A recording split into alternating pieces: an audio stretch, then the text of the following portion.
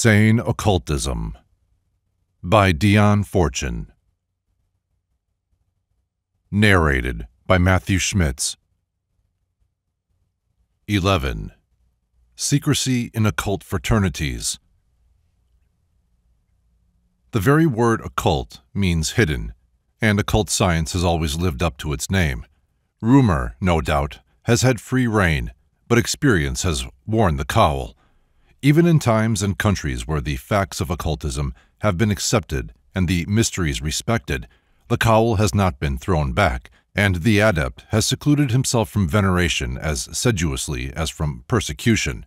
To this day, the same venerable oaths are required on admittance to any of the numerous secret fraternities that abound among us, and although many, or even most of them, have nothing more recondite to reveal than an eccentric way of shaking hands and information long since available for the subscribers of lending libraries, others do indeed hold secrets that are of value. The reason for this secrecy is frequently, and not unreasonably, questioned. Do not other scientists give their discoveries to the world for the benefit of humanity? Why, then, should occult scientists conceal knowledge which is admittedly of inestimable value for human upliftment, when it is being so earnestly sought after? To keep in private hands knowledge which should be broadcast for the benefit of humanity is to stand confessed as a charlatan who would make profit out of the infirmities of his brethren or retain power in his own hands for self-aggrandizement. It must be conceded that this charge could be made good against certain of the mystery schools at certain periods of their history, but in that we are not concerned.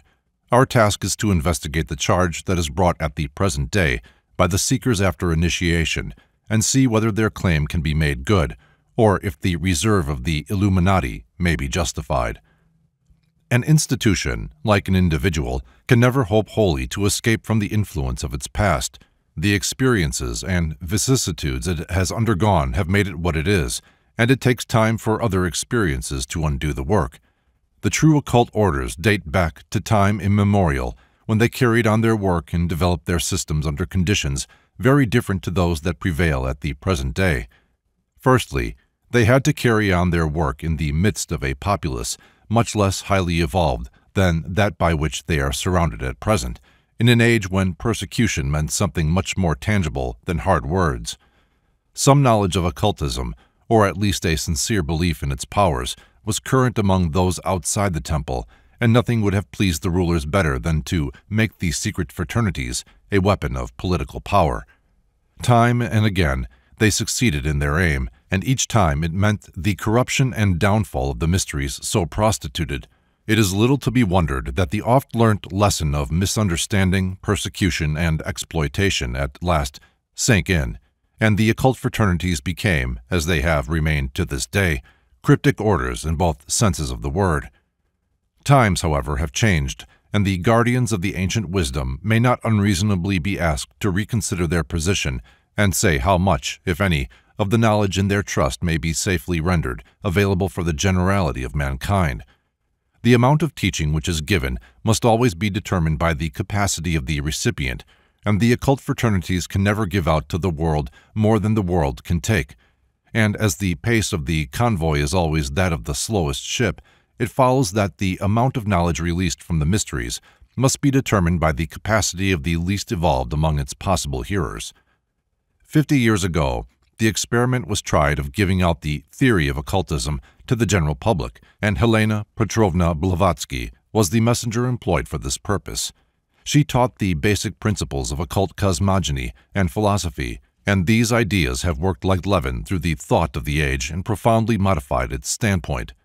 The bitter accusations she levels at the science and theology of her day would not be applicable to ours, so well has her mission fulfilled its purpose. She did not, however, teach the modus operandus of such simple miracles as she performed, and it is the custom of the Theosophical Society at the present day to procure its teacups through the ordinary channels. That section of the knowledge of the Magi, which is popularly called magic, was, as always, withheld. Most students of occult science have no doubt realized that it is concerned with the mind side of things, the mind of man, the mind of nature, and the unorganized raw material of mind, and they know that, theoretically, it is possible to manipulate all this by means of the powers of the human mind alone. Many schools teach their students that there is no other means of advancement than through the trained human mind. Some students, however, have realized that to try to control the mind side of things by the unaided mind is like trying to carry on any form of labor with the bare hands. Man is a tool-using animal, and the occultist is no exception to the rule, and it is the knowledge of the occult tools which is so sedulously guarded by the Illuminati. Just as the operative mason uses tackle and mechanical devices to enable him to handle weights beyond the power of his unaided sinews, so does the occultist, in his rituals and words of power, use the psychic equivalent of the lever, counterpoise, and pulley. The formulae of occultism exactly resemble the formulae of mathematics, in that they are expeditious ways of achieving certain known ends that have been explored in the past and are too well known to need to be rediscovered by each successive student. Though, if the teacher be wise, he will satisfy himself that his pupil is capable of doing the necessary calculations and thoroughly understands the principle involved before he furnishes him with the mantram, or word of power, that is a mechanical device on the inner planes.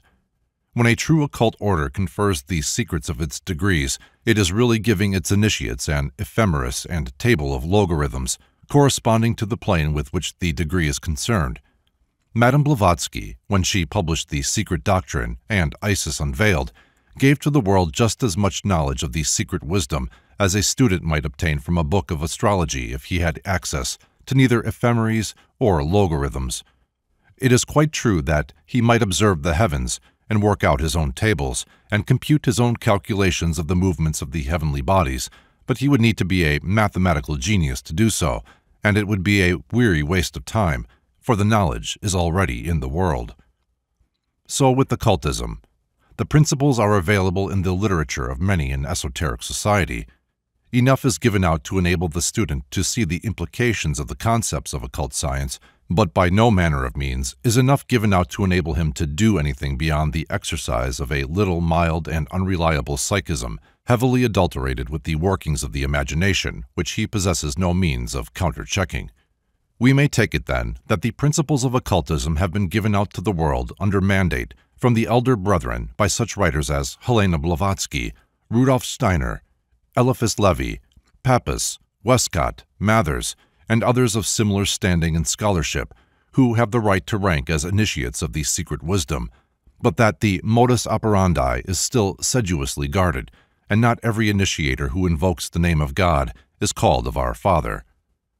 The knowledge that confers the practical powers of occultism must remain, as ever, under lock and key, and this safeguarding of the knowledge which is power is not peculiar to the occult fraternities, for the medical profession does the same, and even the fiercest opponent of trade unionism would hardly care to maintain that anyone who has a mind to do so should be at liberty to buy a poison by the pound at the nearest grocer's.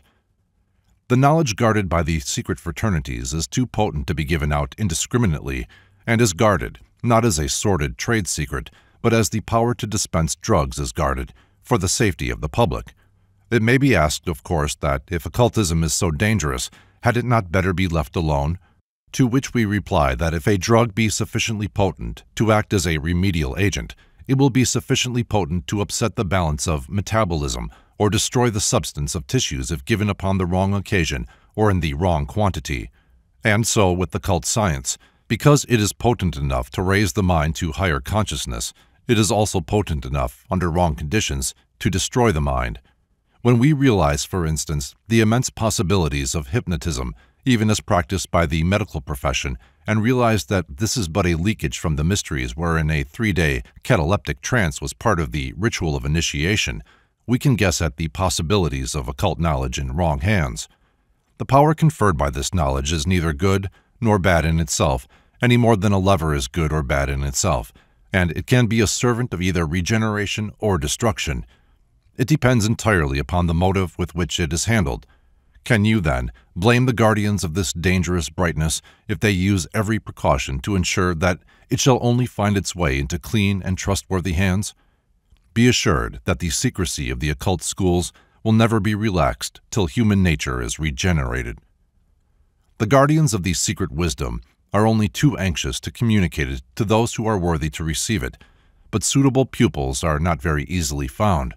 There are, on the other hand, earnest seekers after illumination who complain that the teachers do not make themselves sufficiently known, and therefore opportunity for advancement is denied. To these it may be replied that the finding of the teacher is one of the tests of the aspirant. There are plenty of indications offered by the propaganda organizations, and if the aspirant studies these carefully and draws his own conclusions, he will find the way. One hint may be given, however. The way lies inwards and not outwards. We find the master on the inner planes before we are assigned to a teacher on the outer plane, and if we aspire with a resolute determination that never counts the cost, and on the material plane leave no stone unturned, importuning all those who have anything to give, ruthlessly discarding that which is found to be worthless, we shall work our way to our goal by the only path that leads there, learning as we go. It is useless to complain of the lack of signposts. The signposts are there for those who can read. It must not be forgotten, however, that although the persecution of the occultist in the present day does not take the form of the halter and faggot, it can make itself felt in subtler ways, and therefore occult fraternities have very strict obligations concerning secrecy as to their membership and places of meeting. If a man cares to announce himself as a student of the secret science, he has a right to do so, but he has also not only a right, but for certain work a necessity for secrecy. Antagonistic thought directed towards an occult operation may prevent its achievement, and therefore the situation of the temple and the names of the brethren must always be kept secret. There is one true charge, however, which can be laid at the door of the guardians of the secret wisdom. Have they made sufficient provision for the preaching in the marketplace, for the training in the outer court of the temple? Why was it that the Eastern tradition had to be brought to Europe? The soul that has once been initiated into an occult tradition finds its way back to its old school readily enough when it has reached spiritual maturity in each incarnation. To such, the secrecy of the fraternities presents no barrier. It has the entry and passes within the veil without obstruction. But the case is far otherwise for the soul that, having learnt all that evolution can teach it, is desirous of setting foot on the path for the first time. Such a one wastes much time and effort from lack of the necessary knowledge, and may well say to the guardians of the mysteries, "Let your light so shine before men that they may see your good works and glorify your Father which is in heaven." The Eastern tradition has its outpost in the Theosophical Society. Has the Western tradition an equivalent? Do not let it be forgotten that traditions are racial. What that great initiate, Rudolf Steiner, did for the German-speaking races, someone must do for those who use a Latin root language or the Anglo-Saxon tongue. It may be argued that Madame Blavatsky did this, but to advance such an argument is to show ignorance of the fundamentals of occultism. I would be the last to belittle the work of that great pioneer and brave servant of the masters, but the fact remains that she brought no more than the kindling for the fire of the West, and until the coals of our native occultism catch, the fire cannot be said to be alight. Many times in the history of Western races has the light of occult science been stamped out on the physical plane, and as often has it been rekindled by a spark from an Eastern altar. Whether from that of the Druzes of Lebanon or the Mahatmas of the Himalayas is immaterial, for there is but one light in the highest, and fire is of the same nature everywhere, be it of coals or of the spirit. What are our Western adepts doing to feed the sheep of their master, now that a hunger for the bread of wisdom has been awakened?